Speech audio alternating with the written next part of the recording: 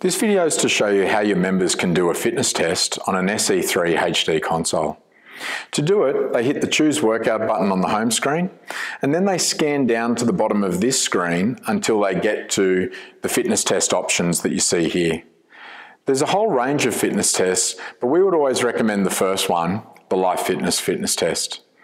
The other fitness tests are very specific to those different demographics, for example, the US Navy or the Marines or the Air Force.